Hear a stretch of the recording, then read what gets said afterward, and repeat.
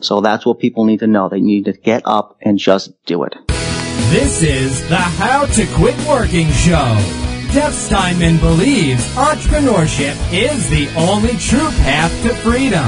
That's why he created the How to Quit Working Show, where you'll hear stories, insights, and inspiration from lifestyle fanatics who left their soul-sucking 9-to-5 job forever. Now, here's your host, author, entrepreneur, and ultimate lifestyle fanatic, Jeff Steinman. Hello and welcome to the How to Quit Working Show. I've got something a little bit different today. Now, today we're going to be talking to Marc Renson, who opened a coffee shop and cafe in New York City, which is a very different approach than what we normally talk about here on the How to Quit Working Show. We normally talk about the types of businesses that you can get up and running and have profitable much faster than a restaurant. But Marc was able to make this work, and I wanted to offer this perspective. And I think he has a lot of great stuff to teach us. And also, I think a big lesson is that, you know, we think in the common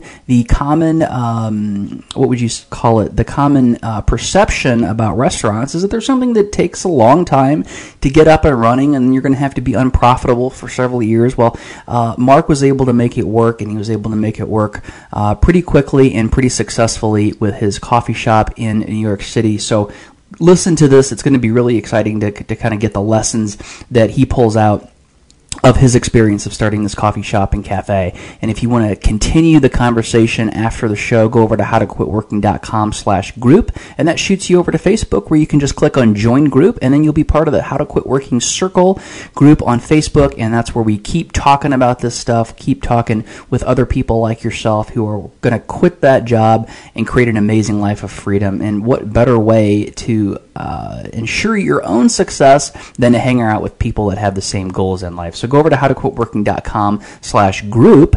And now let's talk to Marc Renson. Marc, welcome to the show. Why, thank you very much for having me. Yeah, you've got an interesting story here. You quit, as you put it, working as a drone in the food corporate world to take your passion for music and Hollywood and combine that with your love of the food industry and create something out of that. Tell us a little bit about that. Well, I certainly did. What I did was I created my restaurant called Ambition Coffee and Eatery. And I always like to say that like attracts like. And I do. I love food, music, and Hollywood. And I've taken all three of those things, put it in my restaurant, and now I feed A-list celebrities. Not too bad of a dream, huh? That is pretty cool. What are some of the A-list celebrities that you fed? Bradley Cooper, Ryan Gosling, the Cake Boss, Kristen Chenoweth, George Hamilton, Barbara Eden. The list just goes on and on and on. It's a pretty fantastic life. Yeah, that's quite a list there. Tell us a little bit about that transition. So you were working in the corporate food industry. What made you say one day, screw it, I think I'm going to just open a cafe in New York and start feeding celebrities?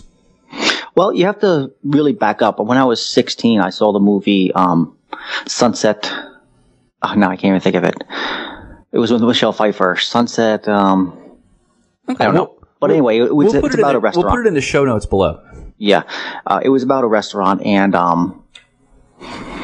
I said at 16, I want to own a restaurant. And then I went into the restaurant field, and I started washing dishes. But later in life, of course, I went to college and got my degree and worked in many corporations. But I guess to answer your question, I was doing everything I should have been doing as food production manager, working for Sedesco, which is a big food giant. And no matter what I did, wasn't good enough. And no matter how many times I hit my numbers, if I didn't hit my numbers once, that's all they focused on, is everything that I wasn't doing enough of. And so I finally just said, enough. This is enough.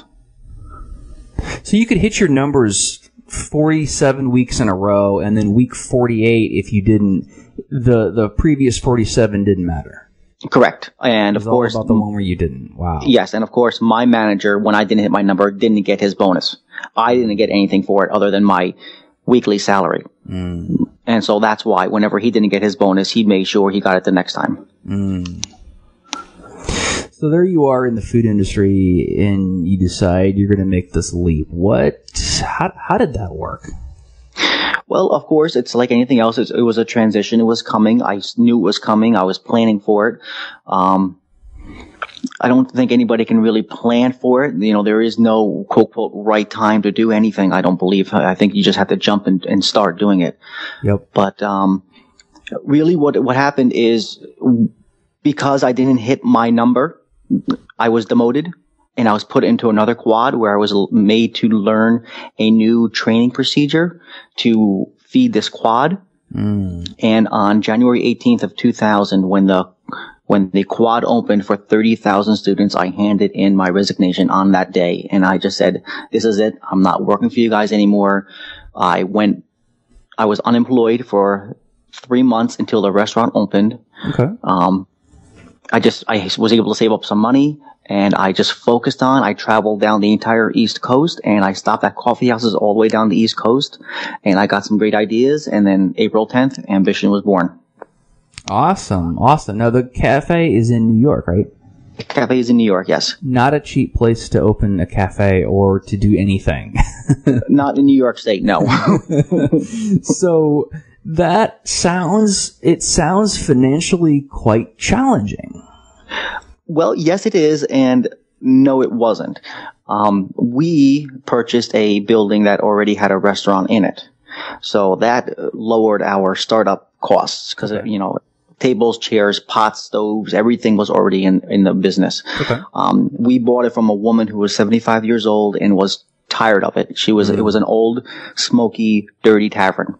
Okay. We purchased it, we gutted it, we painted it, and we had it open in 5 weeks.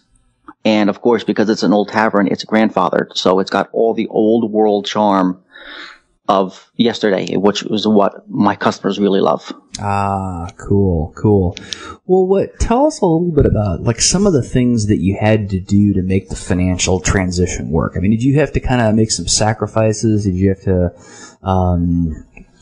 maybe eat out less or do any kind of planning in advance to make sure that all worked out? You know what? The biggest thing I did is, yes, I made financial sacrifices. When I started the business, I only paid myself $500 a week because that was all I needed. And I paid myself $500 a week for the first year. So I guess for the first year, I pretty much did nothing but was a slave to the business, as most entrepreneurs are. You have to get your dream up and running, and there's no time to be proud of how much money you make when you're starting a business. Sure. You just got to work.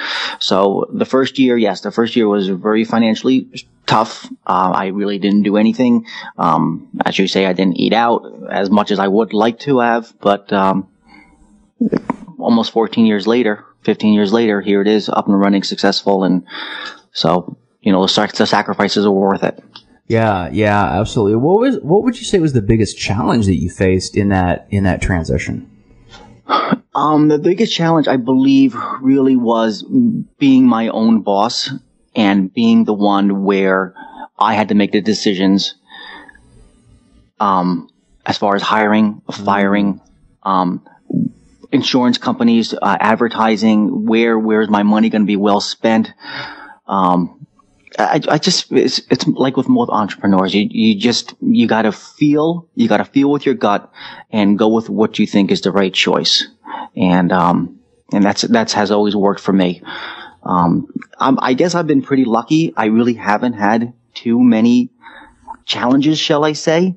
I mean, when the recession hit in 2009, of course, I think everybody felt that one. We financially were hit then, as most entrepreneurs were. We ran up a nice little tax bill. But thankfully that's all paid off now. But I've been very fortunate that I have had very few challenges other than the typical in the restaurant business where employees steal from you, or, customers, lie about what happened to the food, or, just little things like that. Sure. Well, the thing that's interesting is that any business, that the most important thing is getting customers in the door, whether that's literally or figuratively. And in your case, that's literally getting customers in the door. What's been the best thing that you've done to get customers in the door? I like to think it's word of mouth. I mean, we have a great product.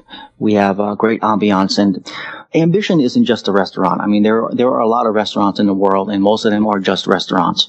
But when you walk into ambition, you're walking into my dream. And when you walk into my dream, it's like walking onto a movie set, and you walk in and you're just enthralled, and you just start looking over at everything like you've been here before, and like this is the set of, shall I say, the Golden Girls. So you want to see the couch, you want to see the sofa, you want to see this, you want to see that.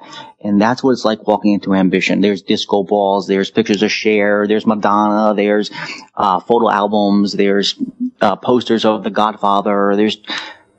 It's like nothing you will ever see again or have seen. Ambition is completely unique, and that's what people love about it. It's walking into my soul, and it's pretty amazing. Yeah, it sounds like it. As I was driving into my office here to do this interview, we're doing this early in the morning, and I kept thinking, I was like, wouldn't it be fun actually to do this interview at Ambition Coffee? It would be fun. If only I was in New York. Wouldn't it be fun to just be in New York, period? Yeah, there you go. Yeah, Mark, you talked a little bit about using that gut feeling that you have to make decisions. How do you know when your gut is telling you something? How do I, usually you feel it throughout your body. If we all know negative feelings, we all know positive feelings. If you have a negative feeling, your stomach starts turning and, you start worrying. Mm-hmm. But when you have a positive feeling, you get goosebumps and you get excited and you start thinking of unlimited possibilities. Mm. And when I get those unlimited possibilities, I know I'm right. And I know I'm on target, and I'm not going to say I'm going to get that answer that day, but I know through perseverance and persistence, the answer will come. Mm. So that's your first cue, is when you start to feel that tingliness, maybe some goosebumps, and you feel unlimited possibilities, or you see unlimited possibilities. Yes. You know you're going in the right direction. Correct. Very, very cool. Mark, tell us a little bit about what is your life like on a day-to-day basis now that you run this cafe? On a day-to-day basis, every single day is different, which is what I absolutely love about my job. I never know who's going to walk in. Right now, we are feeding the cast and crew of the Broadway show Newsies. They just pulled in town.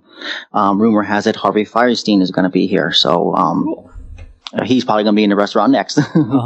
So you might hear about that next. So you're going to be finishing up this interview and then having lunch with Harvey Fierstein. Well, I don't know what's going to happen on this lunch business, the business lunch that's later this day, but something along those lines is probably what's going to happen, yes. So on an everyday basis, I never know what's going to happen because I never know who's going to walk in. My hours are 8 to 4. We serve dinners whenever Proctor's, which is a theater, has shows. Okay. And they have shows about half a year. So between 8 to 4, I never know what's going to happen. I never know who's going to walk in. Although I do make the same food every day and I brew the same coffee every day, I don't see the same people every day. So I don't know how to explain how my day is. I mean, it's chaotic, it's crazy, it's unusual. It's fast-paced. It's very fast-paced, especially because we're in a downtown and we feed mostly downtown workers who need to be in and out in less than an hour. So our lunch is pound, and that makes it very difficult to hire people because not many people can handle that pressure. So how's my day on an everyday basis? It's crazy and chaotic, and part of that is I wrote a book about it. It's called Is the Coffee Fresh? And it's drama, dysfunction, and daily life at a downtown coffee house. And I go on to explain all the craziness of every single one of my days and what happens and who comes in and all the craziness that happens. That sounds like a blast. Well, we're going to link that book up below. Mark, what's the biggest piece of advice that you would have to somebody who's sitting out there thinking, that sounds so cool, I'd like to do that, but I just don't know? Well, I guess my advice to them is just do it. You just got to get up and you got to do it. And as simple as that may sound, that's the answer. A lot of people have a lot of dreams and they don't act on them. And that's why they don't come to fruition. But if you act on a dream, I guarantee you it will come to fruition. Great advice. Marc, where can we go to get more information about you and Ambition Cafe? Well, you can find us on Facebook, of course. Ambition Coffee and Eatery is on Facebook. We're on Twitter, which is Ambition Bistro. You can go to our website, which is ambitionbistro.com. And we're all over social media, too, on Yelp. We're on Urban Spoon. We're on TripAdvisor, all over social media. You can find me through my publisher, which is 23 House Publishing. Yeah, there's a lot of ways that a person can find me. Excellent. Well, we'll link that up below. Marc, how do you define success? Doing what you love. Being able to wake up in the morning and to do what you love and go to home tired and want to wake up the next day and do it again. I never put money on success, and I think anybody who does is a poor person, because money does not play a part in my business life. I mean, we all need money, we all want money, but I don't judge how much money I make as far as my success. My success is doing what I love. Wow, great advice. Marc, thanks so much for coming on the show. Thanks for sharing your story and telling us about Ambition Coffee. I so just wish that I was there having a cup of coffee and having a bite to eat for breakfast. What you've done is inspiring. There's so many people out there who want to open restaurants, want to open cafes, want to open any kind of business, and they're sitting on the sidelines. And here you are, someone who's been very successful in that type of business, and you're saying just do it. So that's the advice. That's it. Just do it. I mean, we all have dreams. You gotta follow your dreams. I'm sure you're following your dreams, which is where you are right now, is because you got up off the couch and you did something about it. And look at you. Look at all the great things you're doing. So that's what people need to know. They need to get up and just do it. What an inspiration Marc is to anybody who has a goal, a dream, something that they want to accomplish. It kills me whenever I ask folks who are on the show, what's the biggest piece of advice? It's always something like, just go do it. Just go do it. So if you're not off doing it, why the heck not? You've had almost 100 people on this show telling you to just go do it. Hell, we're probably at 100 guests by now. I should count one of these days. Anyway, go over to the How to Quit Working Circle on Facebook, and you'll have a bunch more people telling you to just do it. howtoquitworking.com/group. Head over to Facebook, click Join Group, and then join in the great conversation, and I will talk to you next time where we'll have another amazing show for you. Thanks for joining us on the How to Quit Working show. Tune in next time when we'll talk to another amazing person just like you who is now living the ultimate life of freedom and doing it on their terms. If you want to learn how to quit working and get these episodes delivered directly to you, visit howtoquitworkingshow.com.